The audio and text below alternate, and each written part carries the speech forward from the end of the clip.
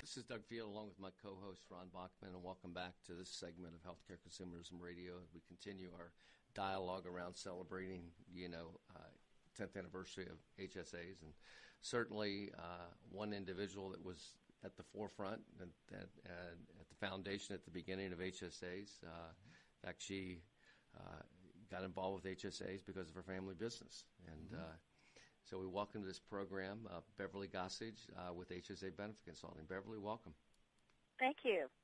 Glad to be with you. Yeah, good to have you with us. And I should tell our audience also that Beverly is a Republican candidate running for Insurance Commissioner of the state of Kansas. Congratulations on that, and good luck with that.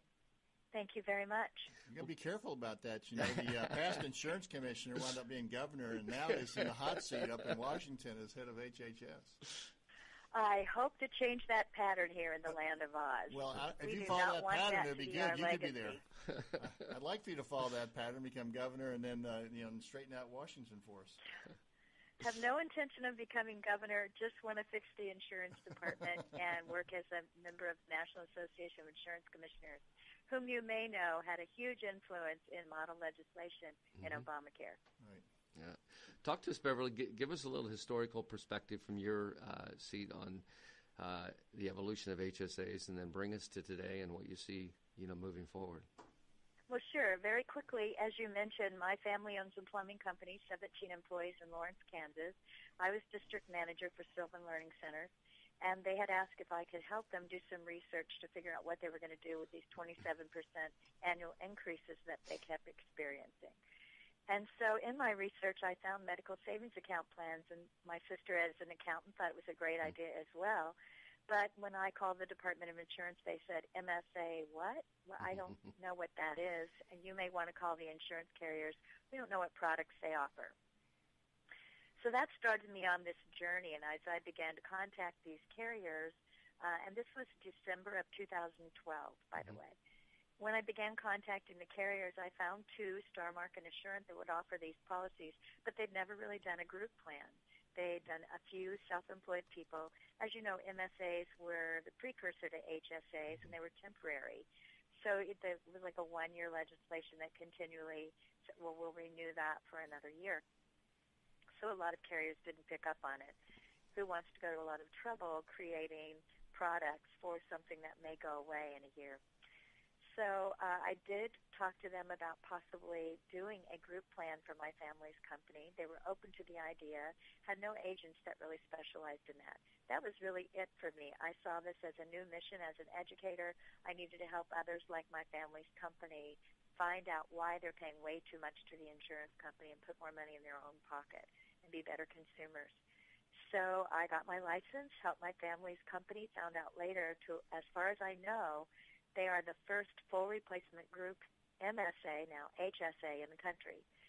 So shortly after Castle Plumbing had this policy, I started looking at all those restrictions, and, there wasn't much available to read about MSAs. I found Ron Bachman, and Ron, I know you're on this call, and you're one of my heroes in the consumer-driven healthcare world. He's one of ours too, Beverly, okay? Careful, my head's getting too big. And Michael Cannon and John Goodman and some of the others that had papers out there, Regina Hertzlinger, I began reading some of their papers, their blogs, etc., not much, but some, about MSAs, and started talking about how we could take off some of the restrictions and some that concerned me for my family's company.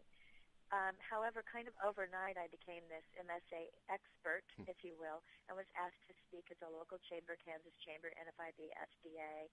And as I would call the Department of Treasury, they would always connect me to Roy. And that's how we became friends. And I would ask about clarifications. We talked about the law, talked with folks at Luminos about, now there's this possibility we could take off some of these restrictions, go from MSAs to HSAs. I was so excited about the idea. What could I do to help? When this law was finally passed, threw a big celebration, yay, contacted all my clients who were waiting in the wings who wanted an HSA the moment it was passed. So January 1st, I started flooding all these applications in for people who had not self-insured or not necessarily a small group, couldn't wait for an HSA qualified plan. About March, I got a phone call, and the phone call from, actually it was a fax from Assurance Health saying, Beverly, please stop. Quit sending in all these applications. This hasn't been approved in Kansas. I went, what are you talking about? It's a federal law. Yeah, but see, they have to approve it, so they're saying they don't have the tax advantage there, so we can't write these yet. I said, wait a minute. These people have accounts for 3 months. So I contacted the Department of Insurance. They said, we don't know much about this. You should call this person who might be in charge of that new law possibility. So I said, what can I do? They said, can you testify tomorrow? So that began this long line of testifying, of course, not only in Kansas but elsewhere, about why we needed to go from MSAs to HSAs. So it's kind of this history of how I became involved. I have been an agent now since December of 2012. I've yet to write a policy that was not HSA qualified. It just makes sense. And Beverly, you really raise another concept which we hadn't talked about so far, and that is MSAs. You know, in any industry, you have all these letters, these alphabet soup right. descriptions, and we haven't talked about MSAs. So you've actually taken us before the beginning of the legislative history that we talked about with Roy on health savings accounts. And I think it's really important that you bring that up because in 1997, there was legislation passed on something called medical savings accounts, which was a compromise with Senator Ted Kennedy's interest in not having this and Newt Gingrich's interest, who was Speaker at the time, of having some sort of an account-based plan. And the driving force, and if you go to what I would call the headwaters of the Nile as to who really started this thing, rolling, it was a fellow named Pat Rooney, who is no longer with us. He passed away a number of years ago, and he was chairman, CEO of Golden Rule, which was the really strong proponent of medical savings accounts that were selling to individuals. And so, in this celebration, I'd mentioned that as we were talking about people getting their insights. And I said, well, the real person it'd be great to have is Pat Rooney, and unfortunately he's not here. So I don't know if we're going to be able to get somebody from Golden Rule to input to this historical perspective. But the fact that you were out there... What's rather sad is here is Golden Rule, who's one of the pioneers, of course, of these plans. And I just discovered that they, as of January 1, will stop offering individual private policies in Kansas. Yeah, that's so that ends those who want HSAs from them, and that is eliminating much of the competition that's been available through Obamacare. Well, when you become granted, that's another story. When you become insurance commissioner, invite me out. I've got a whole lot of good ideas to make Kansas an HSA state, in spite of the limitation of the Obamacare. That is my goal. All right. We've had some legislation that I pioneered that has gotten passed here. We now have the HSAs available to state employees, so we are certainly working on that. That's great. Now, where do you see some of this going in terms of the ability for HSAs to be sold under the Obamacare restrictions, legislation, and regulations? Well, I could use Kansas as an example. Everybody wants to talk about the exchange, of course. I started about 3.5 years ago working with now Commissioner Sandy Prager, who is, by the way, Kathleen Sebelius' best friend. That's all you need to know about that. And she was really wanting to implement this and be an early innovator in implementing an exchange in Kansas. I wrote a paper that was placed on Americans for Prosperity's website about why we did not want to be an innovator, especially with the conflict of the fact that we were part of the 26 states lawsuit against this, and gave all the reasons why.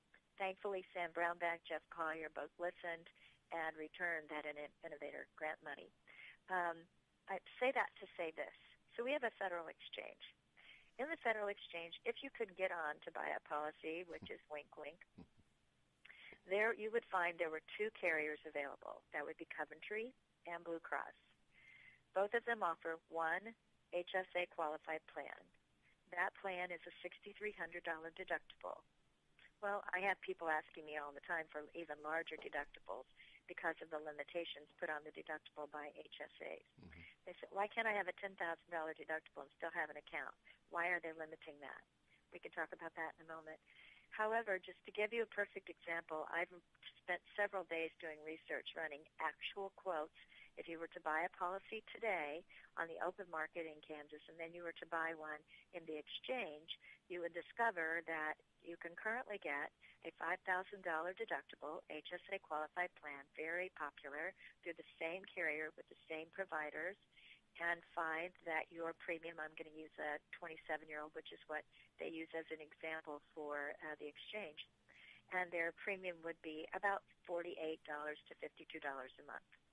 Mm-hmm. Now, due to Obamacare and some of the preventive wellness presentations that they put in it, it moved it up to about $60 a month for December 1. However, January 1, that moves up to $136 a month. And you go from a $5,000 deductible to a $6,300 deductible. Does Kansas have a high-risk pool? Kansas does have a high-risk pool. We have about 2,800 people in that high-risk pool. It was working very effectively. Kansas has some of the lowest rates in the country, and part of the reason is because we still have an active risk rating with an unlimited ratio. For your listeners, of course, what that means is that Obamacare has implemented a 3-to-1 ratio of the 20-year-old up to the 64-year-old, and that the differentiation between those two stratas will be 3-to-1. Well, now in Kansas, there is no determination. That can be 100-to-1. So you see people who are very young who have $48 premiums for their $5,000 deductible. However, I wrote one for a 63-year-old a couple of days ago, and this was for her policy that would have started today for November 1st for $168 a month. We have had wonderful, low insurance policies here because we, number one, do not require normal maternity. We only have 46 mandates compared to 72 at some states. In fact, I helped to write a law called HB 2107 we passed last year, which is a mandate light bill that carriers could offer policies that do not include any of the mandates required as long as they indicate which mandates are not included. Of course, carriers are saying, great, thank you, but our hands are tied because Obamacare says all policies must include this. Hey, Beverly, this is Doug. We really appreciate you being on this segment, and we've got about a minute to go, and I want to give you a chance to give our audience, some clear takeaways that you'd like to leave them with. Well, one of the things is that they may not know only 11 insurance commissioners are elected in this country. The rest are appointed. So I would appreciate help with www.beverlygossage.com. Anything that you could do to help us, because as a free market person, and of course I believe in consumer-driven healthcare, being a voice on the National Association of Insurance Commissioners with federal legislation that affects all of us is extremely important, and I want to lead that way, as you said, make Kansas an HSA state. Absolutely. Thank you, Beverly, very much, and we'll see you out west in Las Vegas. We look forward to that. Can't wait to see you all. Thank you. Take Bye-bye. care. To our audience, stay tuned for the final segment of Healthcare Consumerism Radio.